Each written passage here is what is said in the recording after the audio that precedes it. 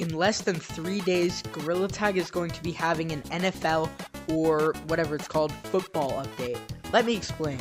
So the 3-day notice came out yesterday saying that the Valentine's update was going to be leaving Gorilla Tag. And about like an hour ago, 2 hours ago, Gorilla Tag on Twitter posted a little snippet of what the next update is going to be. I'll put it on the screen right now. It's basically a Gorilla Tag character with a football helmet cosmetic on its head, which makes it very obvious knowing that we're going to have a football update. So let's just make some cosmetic ideas here. First one is obviously tons of different football helmets from different teams. Like a yellow one, a blue one, a red one, maybe like an orange one. And what people were also saying about this update is in the back of that photo, people were claiming that they saw a flag. And what does that lead to? The capture the flag little map thing that everybody's been talking about.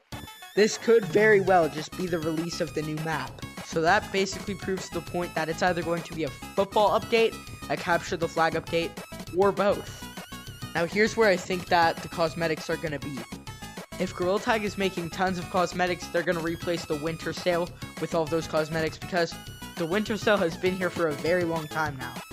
Either that or they're going to go small on this update and just put it in the Valentine's sale little place thing.